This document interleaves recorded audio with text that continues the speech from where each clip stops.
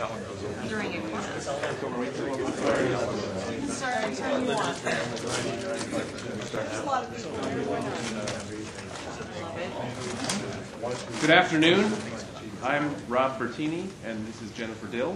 We run this seminar series and want to welcome you.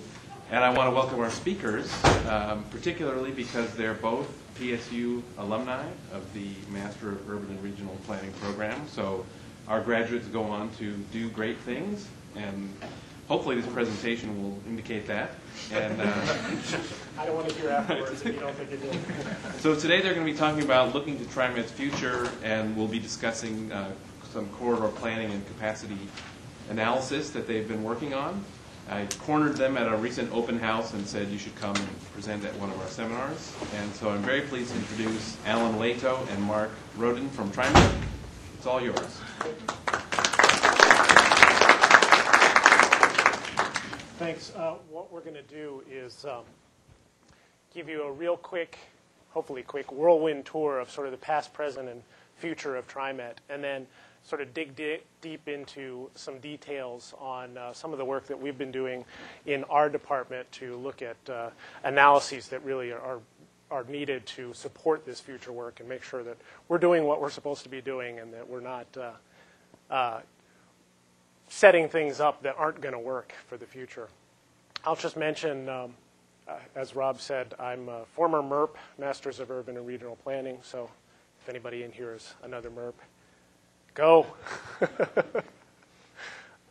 Graduated in 1997, spent a few years as a consultant with a small consulting firm that has an office here in town doing mostly transit service planning, largely for small and medium-sized cities, and then moved to TriMet about 4.5 years ago and was working on the bus side for a while, doing capital improvements for transit signal priority and other priorities to enhance existing bus services, and then moved into rail in the last couple of years. And Mark, I think I'll let you talk about yourself when you stand up. Mark is really going to cover the second part of this. I'm going to try to talk quickly through the first part because I think it's interesting, but it doesn't get to sort of the real details. So first, how do we get where we are today? Some real background for those of you who haven't been in the region forever. If you go back far enough, this is a great shot because you can't even tell what you're looking at, but this is downtown years ago, back when the air quality was much, much worse than it is today. Regardless of what you think it is today, look back in the 70s and you see this. Had 180 days of air quality violations. Obviously, increasing congestion, that's always going to happen as long as you have economic development, but continuing to see problems with that. This is downtown before we had a bus mall. We were running into increasing congestion and having problems with operating. And the central city, if you look back in the past, was really in decline, along with everybody else's central city across the whole nation, as sort of the disinvestment in downtown and people were running out to the suburbs because they were this great new thing. And really looking at parking lots. This is Pioneer Courthouse Square before it was Pioneer Courthouse Square. And this is a great one. I wish this were coming out better, but what you're seeing is a 1970 plan for expanding freeways and highways in the region. And most of those red lines, if you can see them, were new freeways. The idea was this great new thing that we came up with sort of immediately post-war. Freeways everywhere would really enhance transportation and really allow everybody to get all over the place. And it really was a little too much. We had something of a good thing, and we went a little too far with it, and really formed a backlash. And around the Mount Hood Freeway, which I hope you've heard about because I'm not going to go into too much detail, after that, in terms of the backlash, there was this governor's task force that was formed to say, okay, we're not quite heading in the right direction. What do we really want to be doing? We started looking at high-capacity transit like rail and bus system. Here's the transit mall actually during construction back in 1977, where it's obviously transformed. It looks somewhat like it is today, but you can see the shelters aren't there yet. And if you look really closely, you can see that buses are running two-directional on this street, unlike we do today, because we were in the middle of construction at that time. But this was really part of reinvesting in downtown and bringing things back to the center and trying to make downtown more accessible and make the region work better in a balanced transportation system. And part of downtown, obviously, was changing that parking lot into Pioneer Square, becoming downtown's living room, Portland's living room. And then skipping over years and years and years of process and discussion and all kinds of public discussion and political understanding to the 2040 growth concept, which really tries to help guide where we're going today. And so the TriMet's projects that supported that, we already mentioned the bus mall, looking at light rail alignments. East Side Max, of course, from here out to Gresham was first back in the 80s. Created a new focus for downtown and really became a spine for Lloyd Center development that came along at the same time. And if you look out in Gresham, when we were first building it, Gresham wasn't that interested in having light rail come into the middle of their town. And now they're sort of kicking themselves and really expanding downtown towards light rail, looking at that as more and more of an amenity over time. The West Side project came next, obviously, combined highway and transit project, 18 miles from Portland, the existing alignment, out to Hillsborough, and really created synergies. We started to have a little bit less of just a line and more a little bit of a system. We did some innovative things just in how we did the project. Integrating into urban streets, the bottom photo is of Goose Hollow. The top one is out in Hillsborough. Really trying to make it interact with the city and not have it be a barrier down the middle, but have it be part of the system. And creating some signature elements for, this is out in Hillsborough, an arch bridgeway across a road. And in contrast in many ways to how we did East Side back in the 80s, trying to really learn to work with the community rather than around them. This is out in Goose Hollow, obviously. West Side alignment, it wasn't just putting rails out there. We ended up helping to support a lot of new development. And the Round, as you know, which was on hold for a little while, is now leasing out and doing pretty well. That's out in Beaverton, and really starting to change how Beaverton looks. Airport Max, much more recent, 1991, an extension from Gateway out to Portland International Airport with several stations along the way. And really an innovative way of doing a project, working with a private developer and working with the port who had some land that they didn't need that, looking at redevelopment over time there, and using a fast-track design build delivery, which really kind of changed the way we were delivering projects at the same time. And it's an interesting project. If you drove up and down I-205 while we were out there doing this, this is a great example of tricky engineering. That bridge, which now crosses I-205, we built that center span, and then they had to build little pieces of the bridge at a time, one side to the other, as it slightly tilted to make sure that everything actually fit together without having to close the freeway at the same time. Really an amazing project. And I hope you can see this. This is an aerial of the airport. The left is before. The right is what we hope will be the after. Of course, if you want economic development near an airport, opening right around 9/11 isn't the best time to do it. But there's starting to be more discussions about what opportunities are out there, and the infrastructure is in place to help guide what the future development is going to be.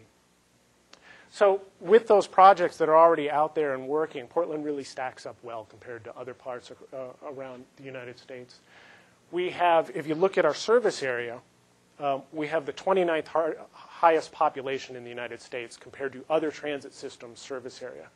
But we have the 13th highest ridership. So we're generating more ridership. We're offering more mobility to more people compared to the number of people we have within our region. Weekday ridership is higher than that of Seattle and Denver, both of which are larger than Portland. And services delivered cost effectively. For example, our operating cost, and I think this is for light rail actually, is about half that of peer systems in Baltimore, Dallas, and San Jose, and still above many of the other ones beyond those. And a quick set of numbers that kind of start to tell the story. This is an 8 to 10 year period where population grew 24%. Vehicle miles traveled, this is the US, it grows faster than the population. You know, we're now, I think I saw we're now at the point where there are more cars than licensed drivers in the United States, and that's just the way things are. But despite that, TriMet ridership is growing faster than the rest of those growth curves. So we're catching up. And I already mentioned development around light rail. That's not just the Round. That's not just Lloyd Center. That's downtown. That's along the entire length. Transit-oriented development, really trying to take advantage of that accessibility and that mobility and build in ways that allow people to connect. And so we have a number of indicators that can kind of show that there are a lot of successes so far. Class A office space along the alignment has tripled since 1980. Downtown Portland employment is up 73% since the downtown plan was adopted. That's not since the light rail actually opened. 46% approximately of work trips to downtown are on transit. And if you think about that, you'd almost have to increase traffic by that much if we didn't have the transit offering that service. And downtown just couldn't be this kind of a place that it is today.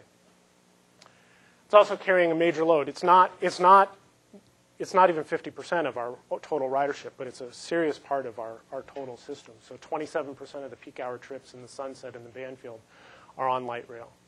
And 77% of the trips that are being made are made by people who have auto options. It's not like the people who you see on the bus and on the light rail don't have any other options. They're choosing to do that because they're trying to avoid congestion or they have other needs that can't be served with what they're looking at. And this is a couple of years ago now. Money Magazine rated Portland #1, mentioning that the superb light rail network and a new streetcar system are helping to make it a cinch to get around. Everything's perfectly rosy and great, and it's a wonderful place to be, but there are lots of demands and lots of challenges for the future. Even with the additional service that we have with the Red Line and moving back and forth now to Beaverton, which we just opened up, we still have demand. We still have times when it looks like this, and demand is both a reaffirmation of what we think is a pretty good job that we're doing and also a challenge to continue to extend. And looking at not just increasing service where we have it today, but looking at how to better serve all the different kinds of trips that happen around the region. And so current projects, things that are actually out there either in construction or far enough along in planning that we're pretty confident about where things are going and how things are going to end up looking. Interstate Max, of course, if you've been out there, we're essentially done with construction. We're still stringing the overhead catenary system, that is the power system, at the far north end, but we've already done some test runs and we'll be starting to do more in the new year and planning to open in May of 2004. So just over 6 months from today. And seeing, obviously, there are direct benefits. There are also indirect benefits that we've already seen. Interstate Max is a different kind of place, or Interstate is a different kind of place than it was when we started. And if you're traveling up and down there, you're starting to see we're getting some of the landscaping in, and we're getting those art projects in there. It's a very small part of our project in terms of cost, but it's an important part of the comfort and sort of the effectiveness of the project so that it's truly cost effective, but it's still a special project and reflects the neighborhood somewhat. So there are some great art fixtures. You can see it at Rose Quarter already, the silicon forest, the little forest things that light up and are solar powered. And all of the stations have some sort of art to reflect something about the history and the feeling of those stations. We also are trying to learn from each project, and I think we did a really great job with this, if I'm going to toot our own horn here, in terms of business support. Interstate Avenue, there were businesses along there. There continue to be businesses along there. They weren't doing wonderfully well, and so a construction project can be a real impact on that. And we were able to work with them and really reduce the impacts and help people work through and really hope that now that construction is done and the new access and mobility are starting to come up, that'll be a truly positive change for the folks who are already on Interstate and attract new economic development there. Portland Streetcar, right here downtown, right over by the urban center, opened in 2001, and actually there was a groundbreaking for the extension down to River Place this year, and so we're looking at the construction down there. Obviously, that's not purely a TriMet project, but we are involved in doing the operations. And they, I mentioned kind of learning from our process over time. We learned something from them, too, which is you can really do a low-impact construction process. And they really tried to emphasize that with the existing line that opened in 2001. This is a shot, I think, out in northwest Portland showing that, yes, it cuts into the street, and yes, there are construction impacts, but it leaves trees. It allows autos to go through there most of the time. So it's really quick, cost-effective, and minimizes the impacts so that you can get to the project and get to the benefits quickly. This is not under construction, but we're trying to get into final design with the FTA. This is the Washington County commuter rail, and that connects way up the top from Beaverton Transit Center through next to Washington Square, through Tigard, Tualatin, and down to Wilsonville. It's just under 15 miles and would offer weekday peak hour service. And as I mentioned, we're working with FTA right now to try to get into the next stage. So that's sort of the segue into the future. What are the real future projects that aren't quite to final design? Again, always going back to the growth concept. How do you connect centers? How do you provide that mobility within the urban growth boundary so that we don't have to take over everything outside of the urban growth boundary? The Regional Transportation Plan, which is a regional plan headed up by Metro, but everybody gets involved in it, really tries to take a 20-year look at how we get towards that. And then TriMet has a Transit Investment Plan, which is a 5-year look at what are we doing over the next 5 years to improve service, to expand service where it's possible, to look at all the other different kinds of things we need to do to be heading in the right direction. And in that Transit Investment Plan, you know, I'm talking about light rail because that's what I do now. I talk about streetcar because that's what I know about. But it's not just that. Yes, it's rail. But also looking at, in the future, high-capacity bus, which is sort of the next stage of development of bus services and how you extend those to fill in the system. Frequent bus, which we've found some real successes on in the last few years. That is the every 15 minutes, all day, 7 days a week. And those services, when we add service in the middle of the day, have done extremely well and really helped to flesh out the system and provide mobility to a number of more people. And obviously, local service is always a component. That will always be every piece of our service provides local service. Next step, something that's keeping me awake at nights, South Corridor. And to take kind of a half step back to look at what's happened this year in terms of moving towards this.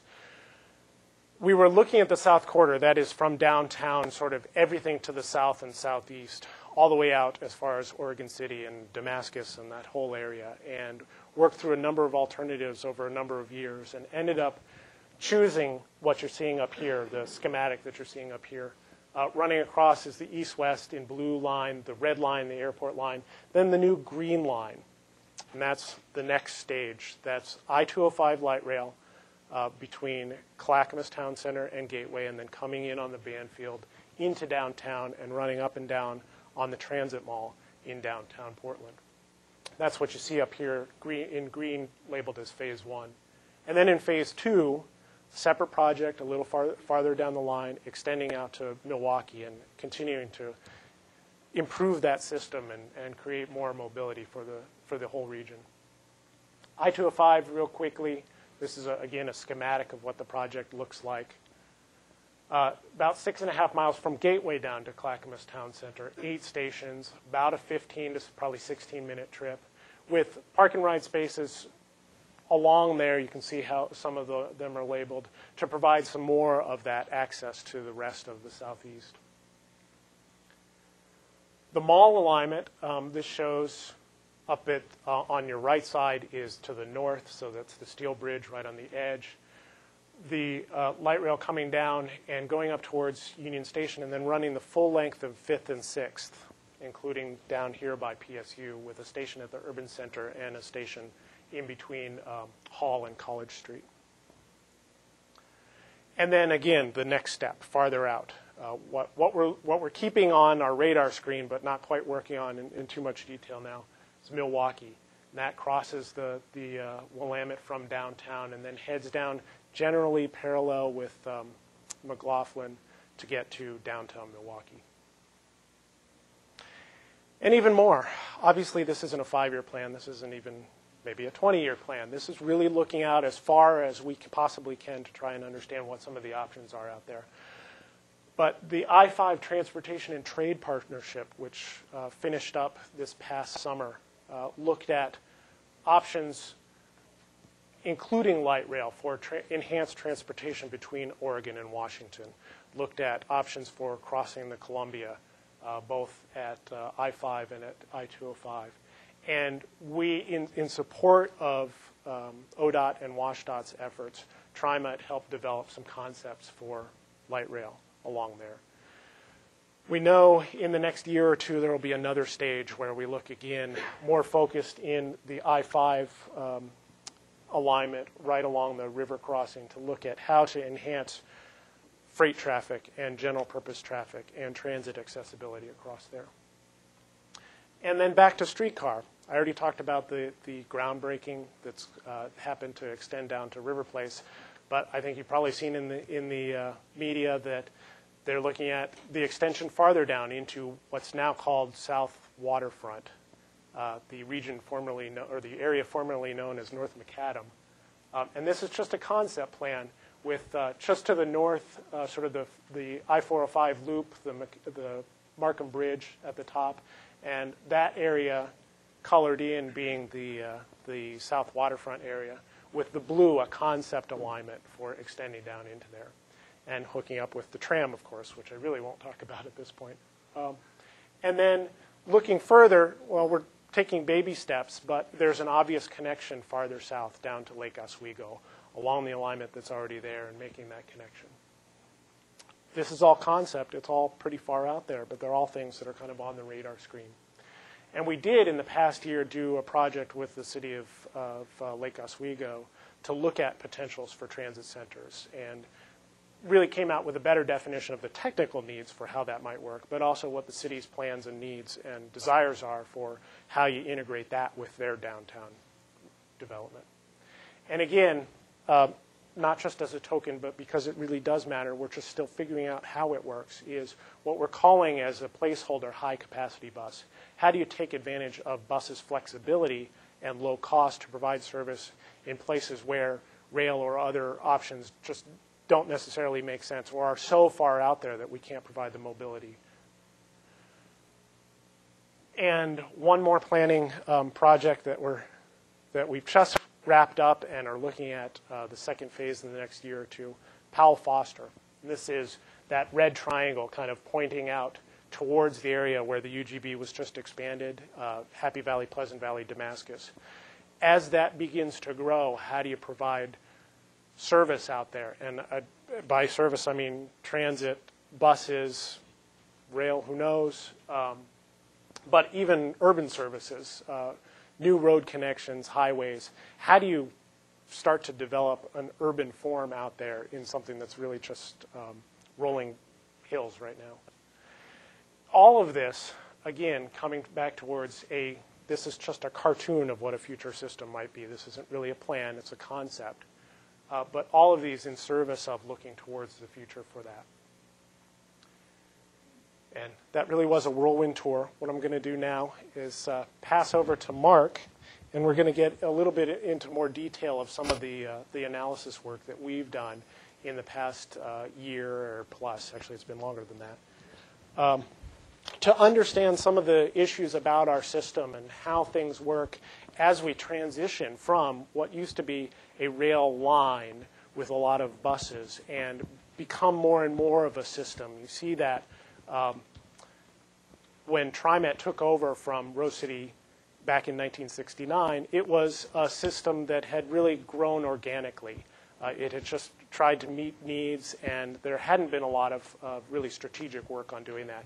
Over time, we've looked at resizing, reshaping, optimizing the system, making mobility, increasing mobility where we can, increasing options where we can, and getting things through, just getting the system up and running and creating a true system.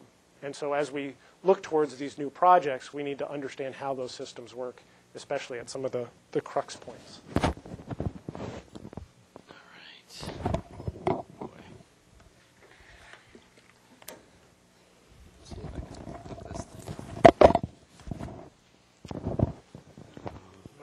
As we mentioned, both of us are MERP alum. Yes, that's right. Former MERP of 2001, and glad to be here. Thanks for having us. Let's see. I'll be covering just analysis of downtown light rail operations during the South Corridor study process. The basic outline that I'll be covering, this purpose and need for the study, and also the FTA requirements that led us to do the study downtown. Kind of an overview of our initial understanding of the system, alternatives that were tested, just an overview of modeling actually downtown core, and the capacity implications, and a couple different concepts of capacity that we'll cover. Some next steps and thoughts on conclusions, and then we'll open it up for a little question and answer session at the end. So purpose and need, as Alan mentioned, we have had a growth of light rail service from the beginning of East Side Max in '86, again adding West Side Max in '98, Airport in '01, and future demand in the downtown core with Interstate Max opening in spring of next year. And also the additional lines that Alan mentioned that are now in the planning phase, the Interstate 205 alignment, and the Milwaukee light rail alignment that will be converging in the downtown. And also we needed to consider the downtown stakeholders, of course, considering our transit patrons, pedestrians, general purpose traffic, and also the needs and hopes of the business community. And also to satisfy inquiries from the FTA that came out of the South Corridor study. And so why analyze downtown specifically? Well, again, there is a definite need with future lines in the planning phases to understand the system capacity on the existing alignment, and also to identify moderate cost fixes for capacity improvements, and also to inform the discussions that have been generated about the need for a second or alternate alignment in downtown. And also, again, the public and business interests in who are hoping for a service to the heart of downtown, and how also to include growing Portland State University and the emerging South Waterfront District. And so a lot of our work really was integrated with the South Corridor study, beginning with the supplemental draft of the environmental impact statement, which evaluated alignments for 3 downtown light rail alternatives. And as a part of this, we also completed a downtown light rail systems analysis that kind of was in conjunction with the South Corridor study. And the systems analysis report really provides a technical information base for furthering our downtown Portland light rail discussion and overall understanding of the system and how it works. And so the first steps, of course, working with our jurisdictional partners at the City of Portland and Metro to brainstorm options for increasing the capacity in downtown on the existing alignment. And some things we had considered were maybe signal preemption at select intersections, possible change to the signal timing in the downtown, and also possible changes to station locations. And so we chose vSim as the analysis tool, vSim software that provides a wider scope and lots of flexibility in testing the various scenarios that we were interested in. And it also analyzes traffic and transit operations under constraints such as lane configuration, traffic composition, and so on, which a lot of the issues that we're up against in downtown. And so our initial understanding of capacity kind of before our vSim analysis, the chart kind of shows different statuses of what we assumed were going to be in effect as far as train volumes on the Morrison-Yamhill alignment downtown. where we are today at 20 or fewer trains per hour. We assume that the impact would be pretty minimal on service quality, that the spacing between each train would really provide resiliency and wouldn't cause too many problems at 20 or fewer trains per hour. And then the next category, kind of a transitional flow that we were defining as a 21 through 30 trains plus per hour scenarios. And the impact, we knew that we would likely be approaching the capacity ceiling and that resiliency likely would gradually decline. And the third category that we didn't quite know exactly what would come of it, but we thought we would be able to get to a 30 to 40 trains per hour scenario on the existing alignment. And we thought that it would be close to or beyond the ceiling of capacity, but that possibly some simple mitigations would allow that, would allow 30 to 40 trains per hour. But after the analysis, we know better now. And so quickly, I'll cover again some of the three scenarios and alternatives that we studied. The Milwaukee light rail option that would have 22 trains per hour on the existing alignment, up from today at about 14 trains per hour. The second alternative was a combined light rail option with Milwaukee and Interstate 205 converging on the existing Morrison-Yamhill alignment, which would be about 25 trains per hour.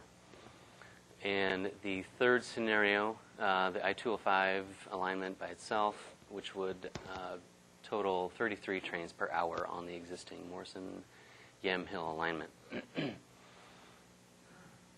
And so some of the different alternatives that we had applied to each of those three scenarios, possible station respacing configurations in the downtown by possibly closing some stations, opening on different blocks. We thought that that could provide some resiliency or capacity increases.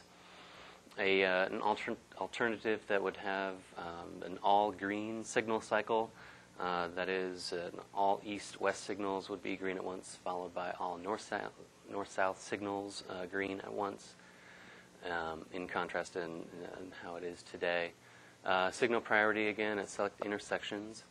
A modified operating procedure, i.e. a closer following scenario, where that would differ from today, where standard operating procedures say that a train, say there's two trains at a station next to each other, the rear train is unable to move forward until the next train has cleared the station. So we thought that maybe loosening up those procedures might provide a little more capacity.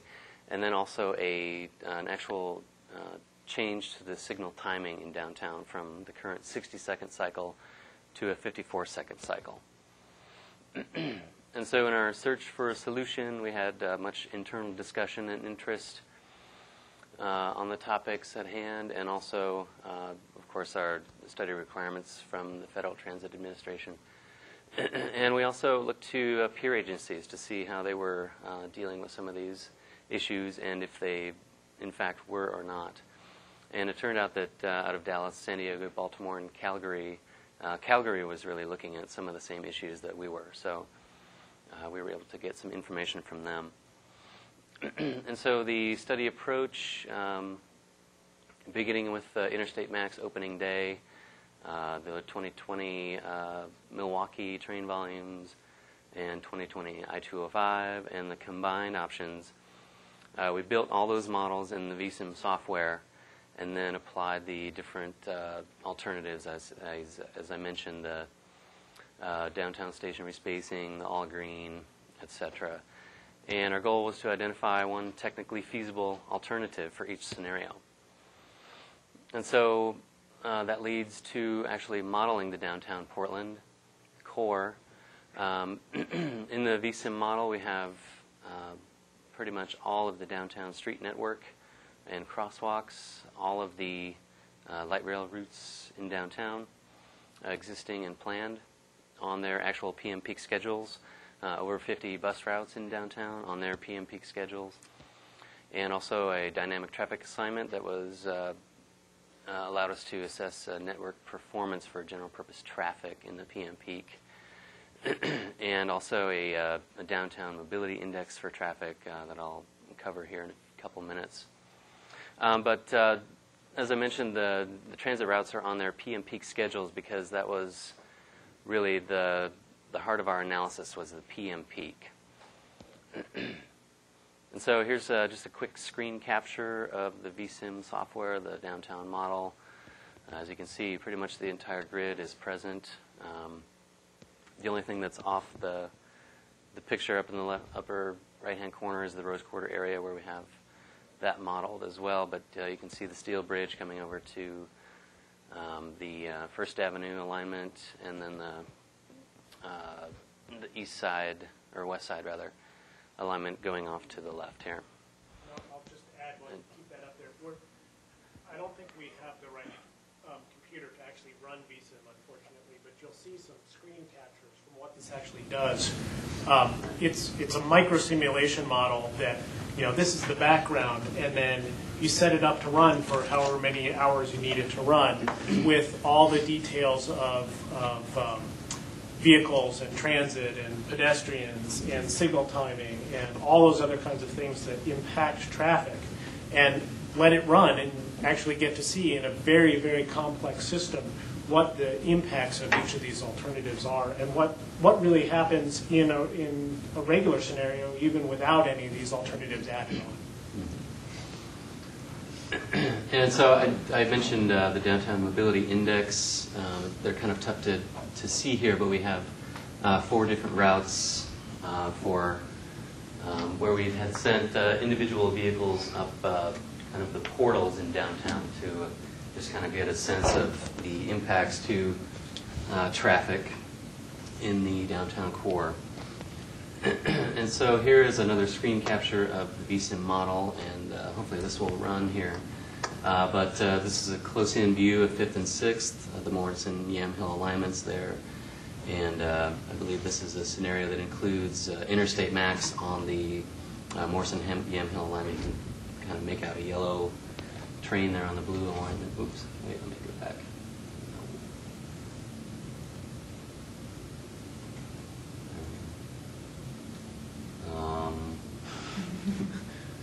We did this while we were Did it before. There it goes. So it's you can see all the buses on 5th and 6th, and the trains moving up and down Morrison-Yamhill. But the simulation allows a 3-hour simulation to take place over the course of about 15 minutes. So once the model is set up and the different scenarios are set up, actually running the model takes about 15 minutes to a half hour or so. Moving right along. Some of the general findings. As far as capacity, the signal progression in downtown really defines the capacity for light rail trains. And so imagine, if you will, we are on on Morrison, and at 0 seconds, and these are each different intersections.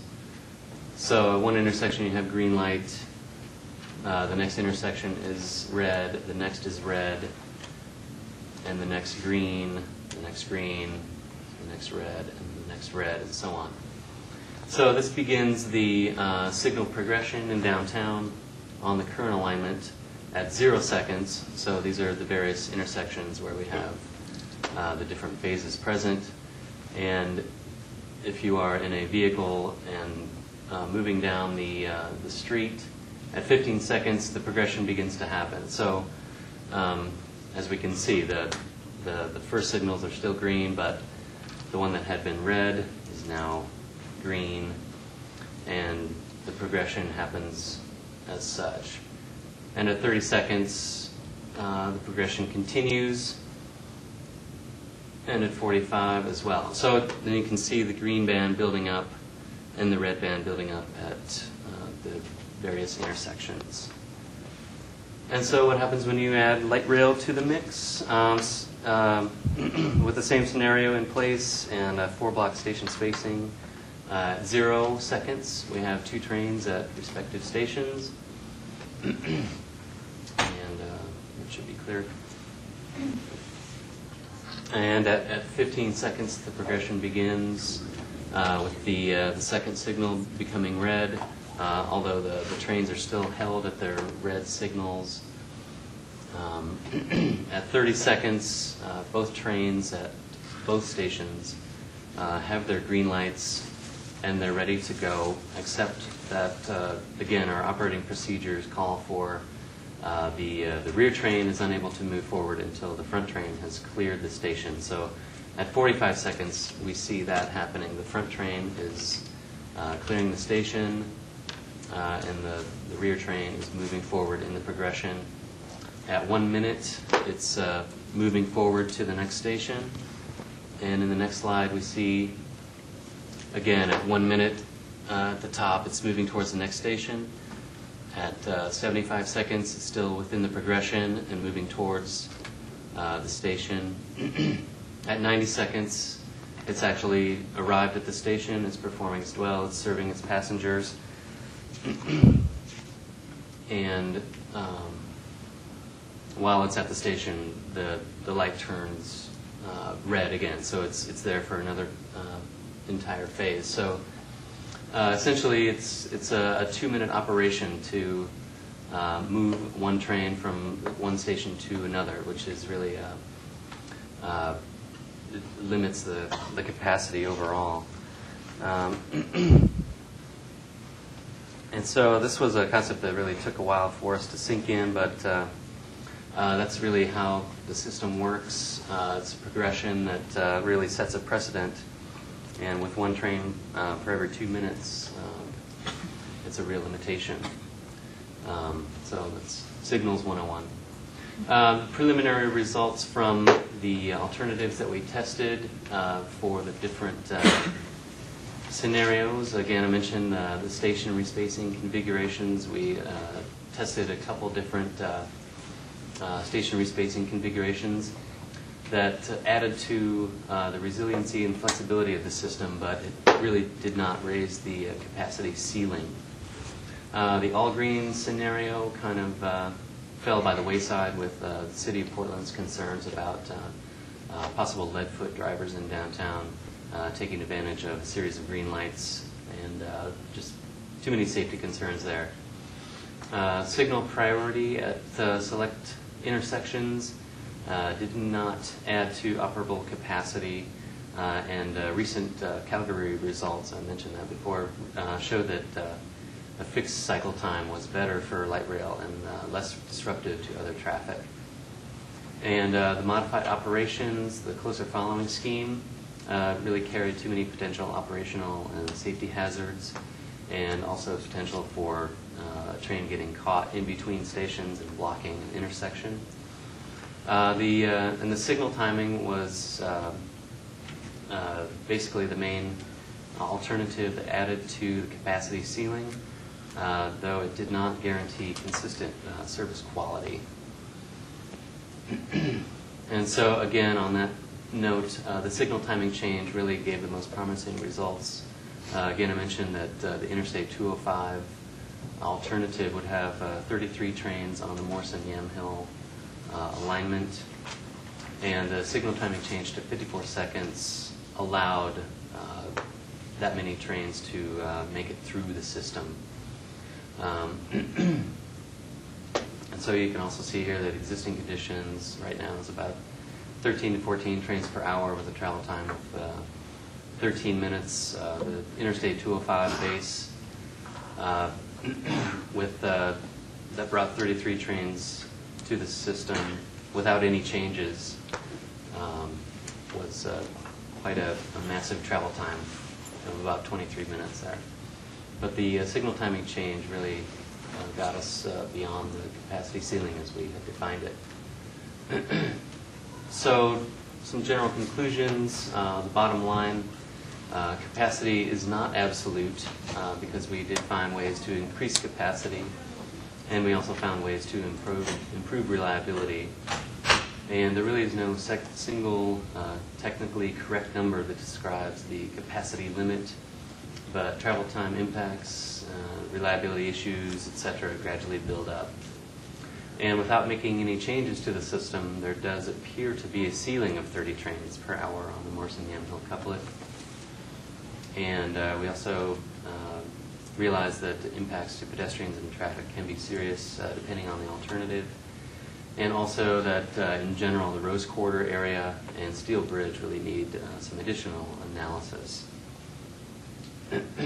And so now I'll cover the concept of operable capacity as opposed to capacity ceiling. This chart shows a series of alternatives that we had run. Let's see, I got my cheat sheet. We had run a set of scenarios from 21 to 30 trains per hour, and the results are shown here in the graph. And what we thought we'd see in going through this process was really drastic increases in travel times, and we do start to see that here with some definite jumps between 24 and 25 trains per hour. We've got about a 2-minute travel time jump from Rose Quarter to the 11th Avenue turnaround. And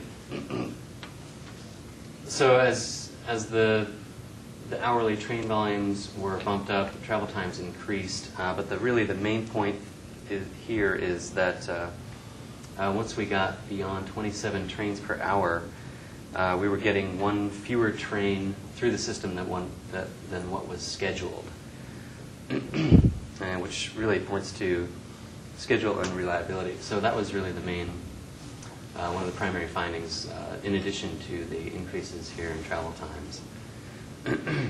And also a similar chart here for eastbound travel times, 11th Avenue to Rose Quarter, with really a gradual buildup in travel times. But again, we're getting one fewer train through the system than scheduled. And overall, we kind of proved to ourselves an industry rule of thumb that operable capacity is generally 80% of the capacity ceiling, and that overall, as far as our customers are concerned, schedule reliability really is paramount. And this general rule of thumb in many ways seemed to be applicable in our case. And so what's next?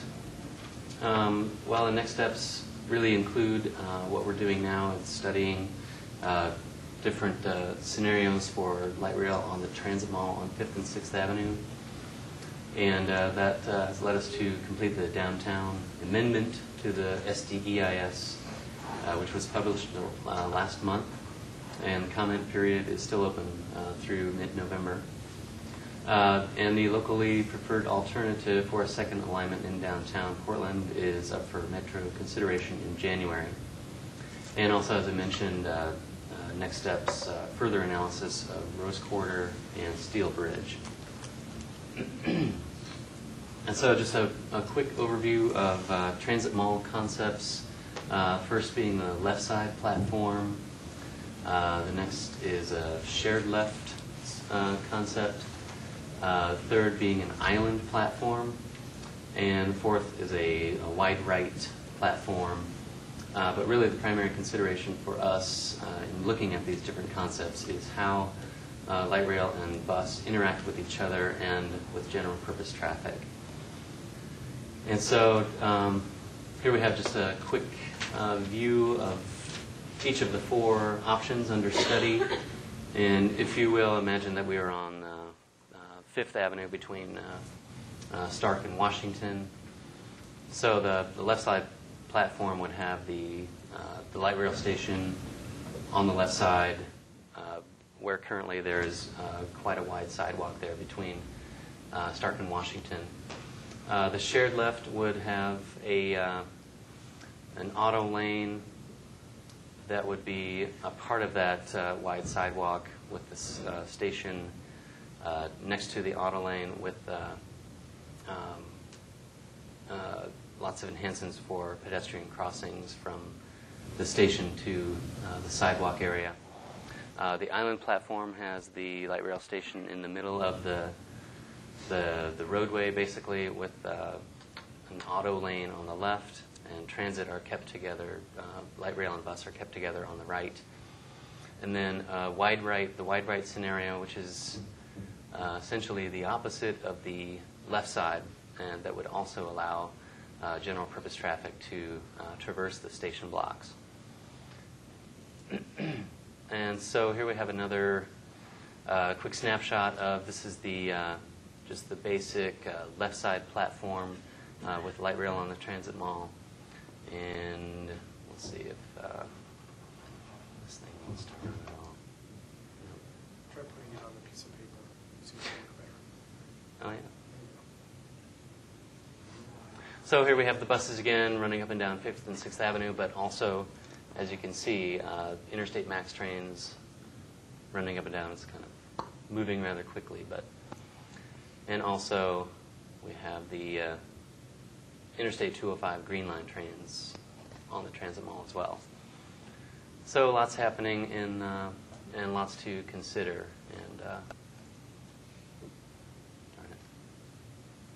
And so next steps, further analysis. Mentioned the Rose Quarter will be working with our consultants to study the capacity of Rose Quarter for light rail and general purpose traffic as we add these additional lines, and also the Steel Bridge, as it is the main river crossing for all of the existing and planned light rail lines. And so in closing, we're definitely still learning about our system and about VSIM.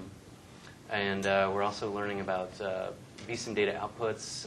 Originally, when we started with VSIM, we had a tendency to think that something was wrong with the way we were setting up the model, or we weren't quite getting all the model aspects correctly. But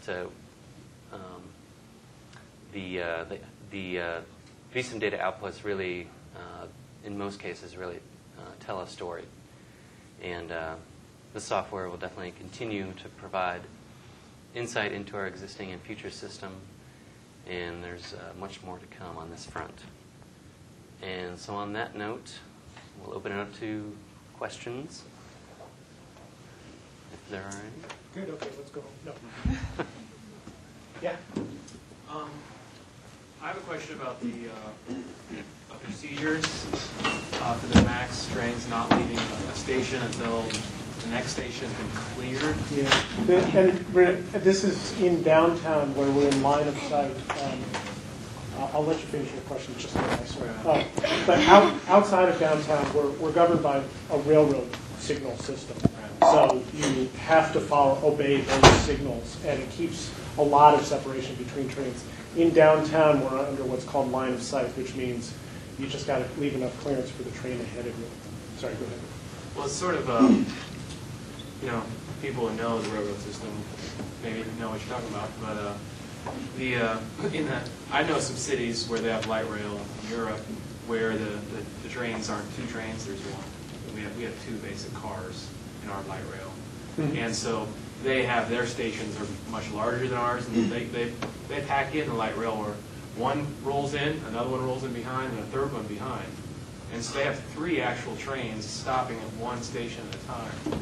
And so they must have some procedure that controls these, because it's just like traffic. 3 cars pull up to a stop, there's a chance that one will rear end the other. So I'm wondering if you have studied any other cities where their trains actually drive that, go that close together, and 2, since the stations are more than 1 block apart, have you considered having the rule be you can't leave your block face until the block face in front of you is clear, such as in downtown, the station's pretty much the whole length of the block. You could have the next train just queued up right on the other side of the stoplight, so you wouldn't have to wait so long at the previous. That's a good question. Europe has a couple of things that Portland doesn't. One is, at least where you saw it, they didn't have 200-foot blocks. Our blocks are just about as long as our trains are when we have a 2-car consist, which means that We can't afford to leave things. We can't have 3 cars. We can't have two trains stopping at the same station at the same time because they would literally overlap into the cross street. So we're constrained just by pure geometrics. We also, I'm trying to think of a good way to say this.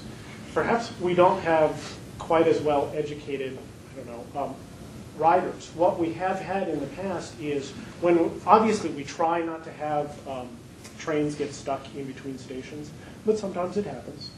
And what happens sometimes is people will pull, we call it the emergency mushroom. There's this red thing that you pull to open the doors, and that slams the brakes on everything, and everything gets stuck. And what happens apparently is people think they're at a station and want to get out. And so we've had that happen often enough that we can't reliably plan to stop in between stations. You're saying that if a train stopped I know. at the block before the station, you'd have a whole bunch of problems with people trying to get off? And I would put this back up. Actually, if you try to, we thought we might get something out of this, and that's why we tested the closer spacing. And one of the things we found was that given the sort of rigid environment of downtown with the signal system the way it is, even if you do that, ignoring the safety problems, it actually doesn't increase the capacity because you still have to line them up somewhere. And you still, at any place where you stop, you really can't get more than 1 train every 2 minutes. And that starts to define, without changing the whole downtown grid, that starts to define what can happen downtown. That's a good question. We'll keep looking at that as we go along.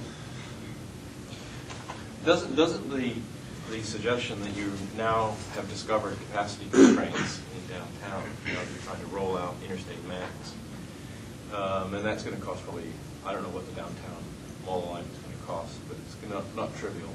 Doesn't that suggest that essentially you've lowballed the community in deciding how much interstate max is really going to cost, trying to run that many extra trains through downtown, promising each one of the 3 legs on the east side 5-minute service?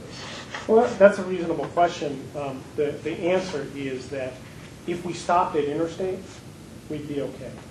If we never built anything new and we just had general growth, it would last well beyond the 20 years. It would last, actually, I don't know, it would last longer than that. The issue is if we continue to expand and add new lines, because you're exactly right. We're trying to pull everything into one place because the majority or a large enough percentage of people want to go downtown that we really need to pull our services into there when we're talking about this kind of high capacity. And so when we get to I-205 and we get to possible extensions across to Clark County and we talk about other extensions in other directions, you do start to need to talk about a second alignment or an alternative alignment downtown.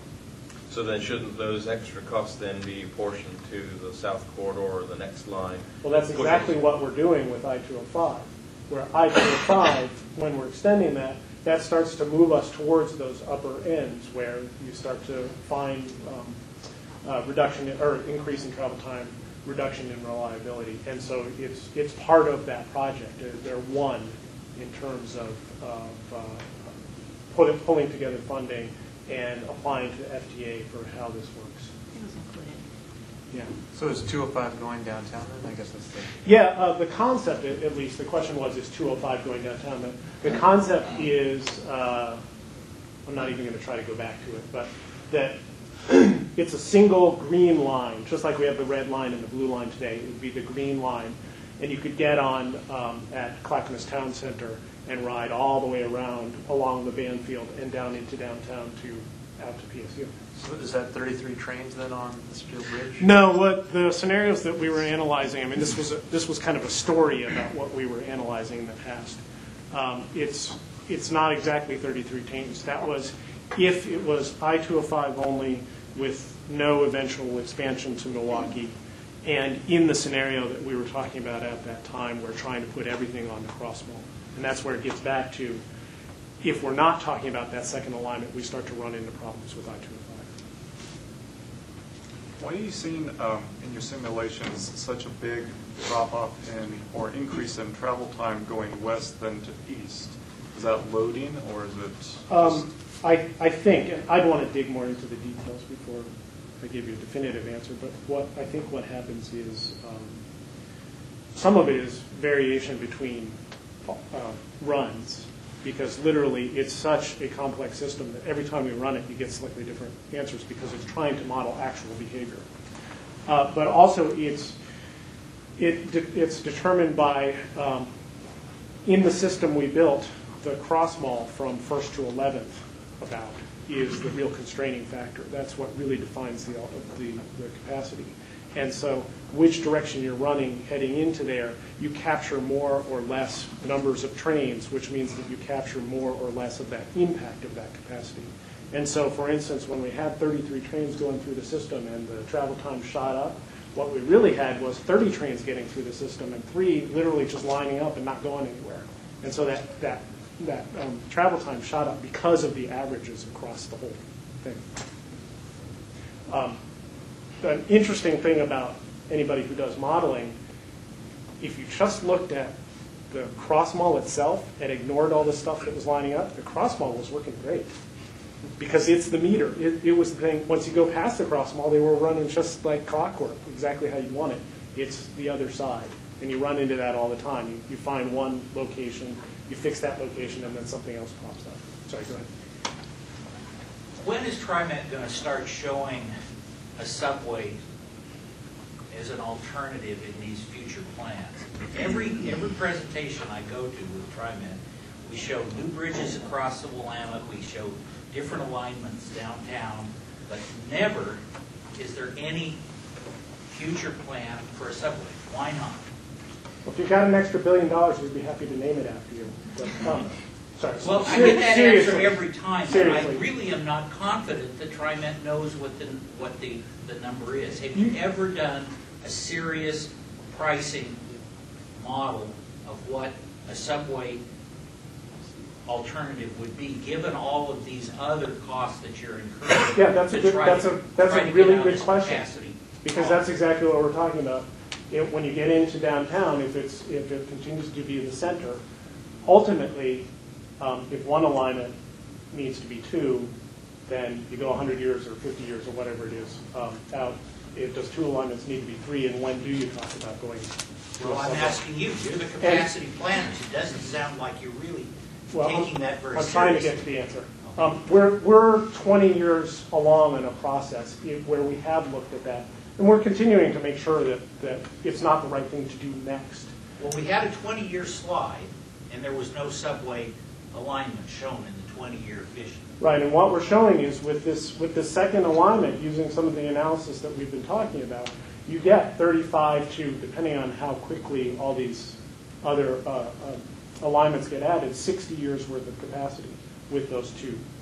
And the rule of thumb is that, on the surface, if you go up to some kind of elevated, it doubles the cost. And if you go down, it triples or quadruples the cost. Now, we have, because you're asking exactly the right question, we have engaged a consultant to look at the cost and what the impacts and what the benefits of that would be. And we're doing that over the next 6 months or so. Okay. So you will share that with the public? Yeah.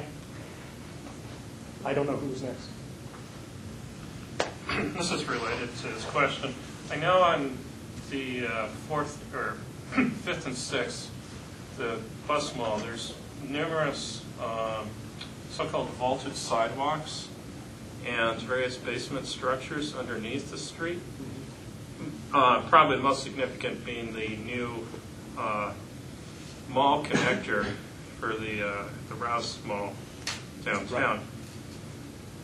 Well, that, if I'm not mistaken, is under 4th, between the Pioneer Place. Oh, you're and right. Pioneer You're right. Place You're Street. right. I believe you're right. But there are numerous heating ducts going under there as well. Are those structures?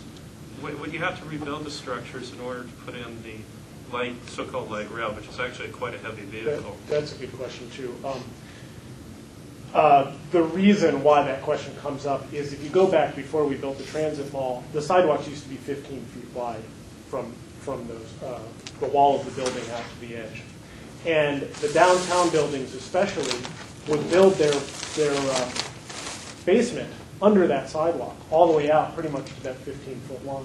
And so one of the many, many things we're having to work through as we try to enter preliminary engineering is we've identified all those. We're making sure we understand what all the potential impacts are. The great thing is that none of them extend on the mall, at least, beyond that 15-foot line. And if you go back to our trying to understand and improve our construction techniques, you think about how the streetcar did it, cut a pretty narrow swath and build there. That avoids the stuff on the sidewalks. And so the transit mall, the Portland Mall project would probably include, or would include, some kind of refurbishment of what's on there, but it's not, building to building, cut it out and rebuild it. Right, but It's minimized that as much there as were, possible. you notice, I think it's on 5th, that there's a lot of heating vents going, that is the ventilation systems are right out into the streets for a lot of the surrounding buildings. And presumably those have to maybe go on, be moved to some side streets, I don't know. Yeah, but I'm not the right person to answer the details, but we do have a basically utilities expert engineer who does that, who identifies all the utilities, not just HVAC, but water and sewer and all that fiber optic that was laid a few years ago and everything else that's under there. And you identify what needs to be moved, what can be kept there, what can be protected, what needs to be adjusted. And that's an important part of the construction project. Yeah. It might be a little too early to answer this question, but have you thought at all about transit operations during construction? Yeah, we have, and we're still in the scratching our heads stage. And all I can do is talk about issues, no decisions. We're going to try to obviously minimize the construction impact, both to minimize the impacts on everybody around the street, but also to minimize the impacts on ourselves. But at some point, each segment of 5th and 6th will be closed for a short period.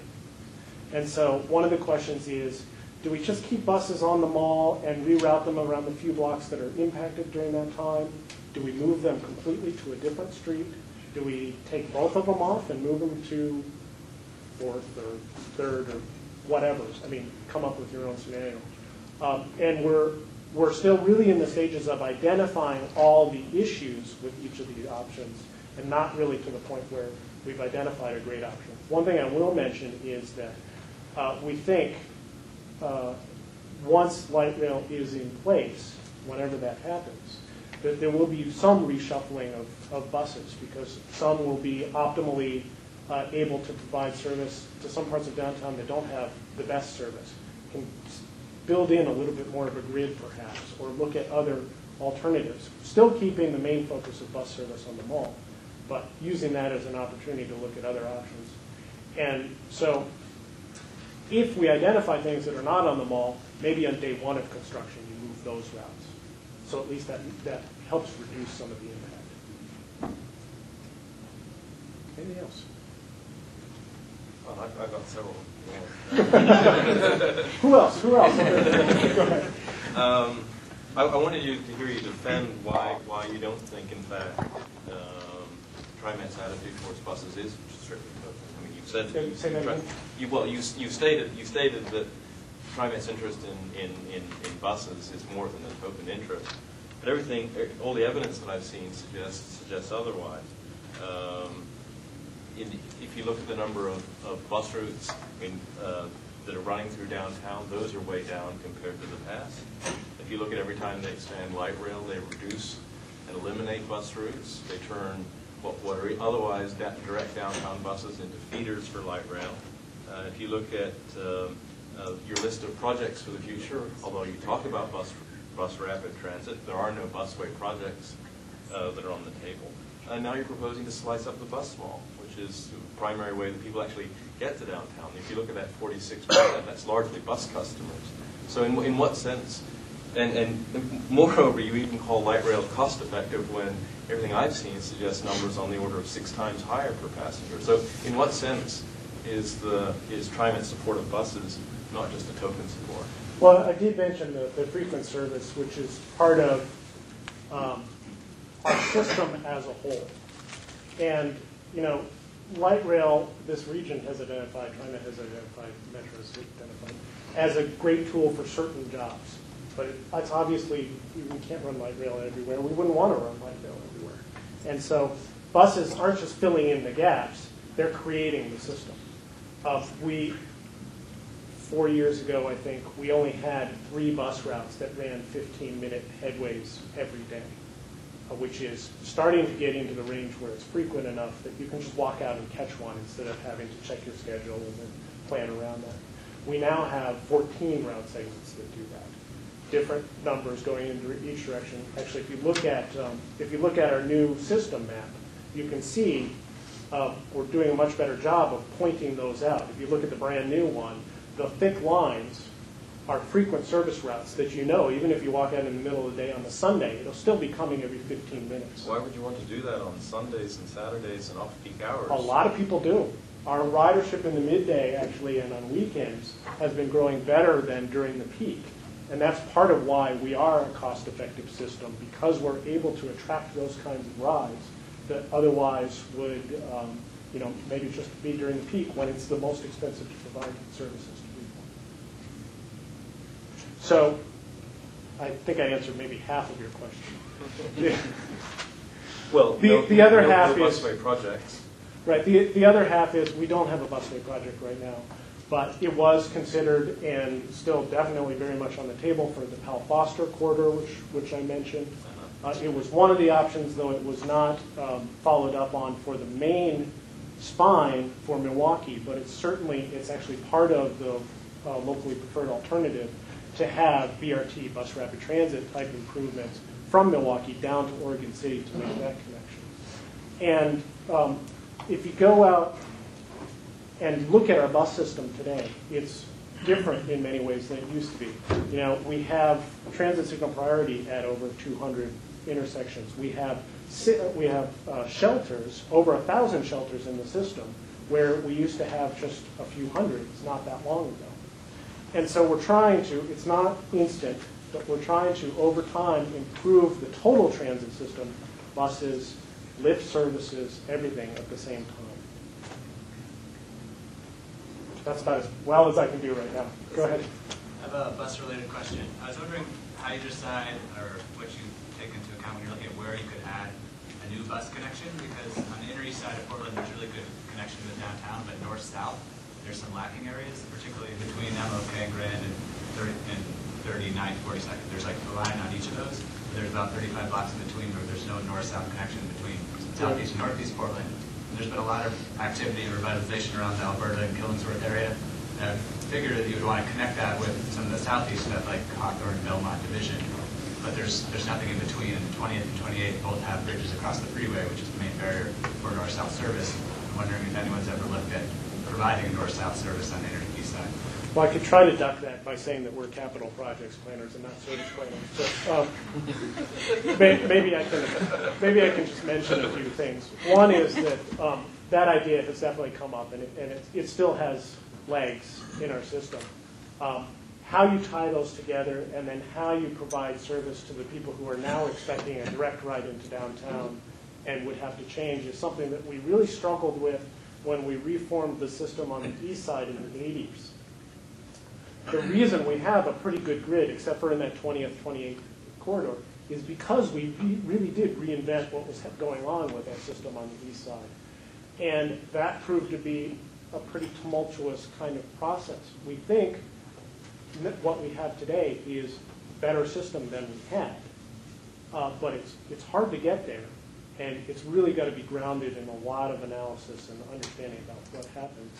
I can't go much farther than that, but if you look, for instance, at the RTP and look at some of the routings on there is a route that looks somewhat like that. And we haven't committed to it because we haven't figured out exactly how it works and how it fits in with the rest of the system. But it's something that is, long-term under consideration. Yeah? I'd just add that I think grid in southeast Portland is a lot different than it is in northeast Portland. I lived in southeast Portland for 10 years. I traveled a lot, went on bicycle, so slower, on all the streets. And then now I'm in the northeast, and the roads the roads up there tend to lend themselves easier, I think, to buses like the 8 that goes up 15 time. Once you get south of the freeway, the residential structure, kind of the streets are narrower in a lot of places, and I don't think they lend themselves as well to through bus Well, routes. in many ways, it's about how the urban form kind of developed over time. That, you know, there's always been a radial aspect even to roads, not just to transit. And so north and northeast tends to point south towards downtown, and southeast tends to point west towards downtown. And so you get, just in terms of the number of streets that are out there as options to run service on and how the development came over time, that starts to define why we are where we are today, at least. Yeah. I don't know if you can answer this, but as far as routing for the light rail, has there been thought to routing? I come from the Bay Area, so we have like a kind of a point-to-point system where you can get from the end of one line to two of the other arms, and to kind of eliminate the transferring. Because I live on the west side, so if I want to go to the airport, I have to load up everything, you know, the kids, the car seats, and then transfer. Right. You know, and do that whole thing. And you can't get to do the same thing if you're coming from the east side. And well, that's an easy one. Just this past September, we tried to take a little step towards that by extending the Red Line airport service from downtown, where it used to end, all the way out to Beaverton. Now, that was done in some ways because there was more demand on the west side than the Blue Line could handle during the peak. Right. But it also starts to point in that direction. That kind of system is really a mature system. And I talked about earlier, you know, we were a line and we're turning into a system, but we're still turning into a system. And so if we get there is a separate question as to whether it's a good idea. Obviously, at least in some ways, it's a good idea, and it's something we'll continue to look at. But we're not. I didn't know as far as scheduling, if there's some way of saying, okay, well, we're going to run one every hour, say, from the ends, so that people who don't ride all the time say, okay, I know it's leaving on the hour from Hillsborough, so it should be here, you know, about so. Not to say no, but one of the things to keep in mind is that the frequency of service is part of the product, is part of what we're actually providing. If you can walk out your door and just go down to the local train station or the bus stop and not have to worry about the schedule, it's a very different experience than if you have to, you know, once an hour or whatever. And so, all things being equal, which they never are, but if they were, you try to shy away from that kind of, you know, once every hour or sort of odd service or A, B routes, all that kind of stuff. That's not saying we don't do it. There are places I can point to in our system where we do something like that. But that's just one of the considerations as part of that. Mark, what were some of your stumbling blocks you ran into using DSIM, and how did you guys overcome that to come up with more reliable results? Well, I think some of the major stumbling blocks was setting up the signal system, and which we had to look to our consultants quite a bit for. That was really that was one of the main things. That was some of the most confusing stuff because we're not signal engineers, and in particular the priority or signal priority. Getting into some of that was some of the most cumbersome. But luckily we had some great help from our consultants at ITC. So, not to sound like we're a commercial or anything, but the software was really great. But one of the challenges, when it crashed, all the warnings were in German. that was a bit of a stumbling block. Say Achtung, something. We had to choose whether to beend it or to something else. I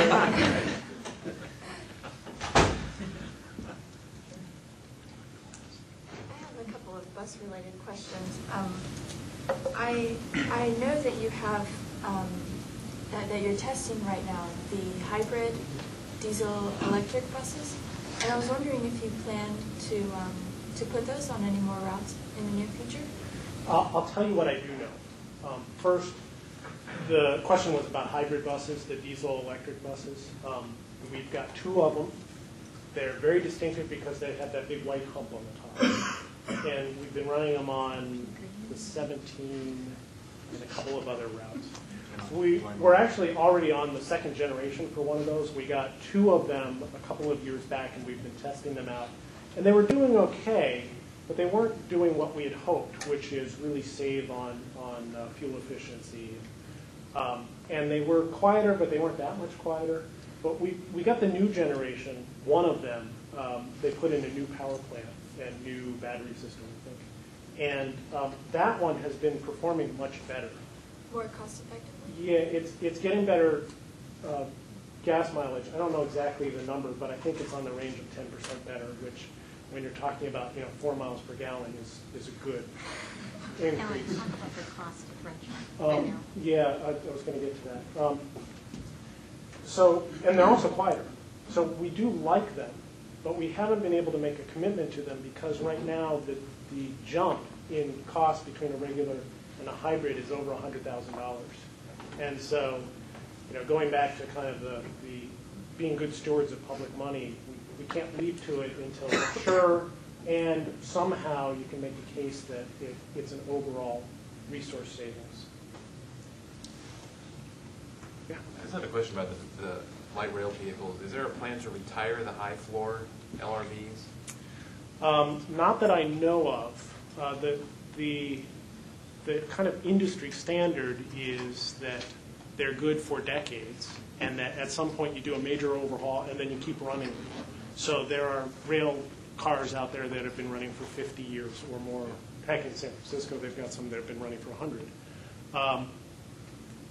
Somebody, not me, I think, has some ideas about when that major overhaul happens and when the replacement cycle is, but it's way, way in the future.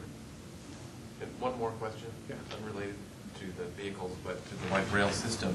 I mean, basically, we're talking about bottlenecks, and this is what I study in the transportation systems. And so you're taking a bottleneck on the cross mall and eliminating it, but where are you moving it to? Is it the Rose Quarter or the Steel Bridge? Yeah, I think that's why we had that on there. And the question is, how many decades did that buy us, and what are the issues there? And I know better what the issues are. You've got the merge of the 2 lines. We've got a signal system that includes traffic operations. We've got a bridge that lifts occasionally, but more importantly, that we have to run slowly across. And then we've got another merge on the other side. And so that kind of system of elements is the kind of thing that's kind of hard to work through, and some tool like this is really helpful, but it's also really complex, and so we're working through how to do that. When North Interstate opens in May, how many trains per hour will you run through downtown, and how are they divided amongst the 3 stubs on the east side, the 3 endpoints on the east side? I think. Interstate will add 6 trains per hour. I believe that it's, well, 5. It's 5 or 6 for Interstate. It's definitely 4 for the Airport Max. And I believe we're running 9 right now for the Blue Line. I was wondering what the plan is to extend bus service to the South Waterfront area. It seems like there's going to be major properties that are going to be online here within a couple of years, and it's going to be another 10 years before Max services the area. So what's the short-term plan? That's really one. Wow. The real answer is that's not our department. I know the commitment we made the commitment to run buses down there as soon as there's a straight. So the line 35 and 36 would be diverted down there as soon as there's a straight to run on. Yeah, and did you hear that? So there's a commitment to provide bus service when there's enough infrastructure, aka streets, to offer that service and actual development down there to serve. And there are lines that are already kind of blowing past there that can be rerouted into there. But it's kind of a system of which of those routes go in, and then how does streetcar supplement that service. There's somebody else in a different department who knows a lot more than either of us do know about that. There's the whole controversy about investment in trains, whether streetcar or light rail. Other than analyzing maybe ridership, is there any other ways that you guys have been able to justify it?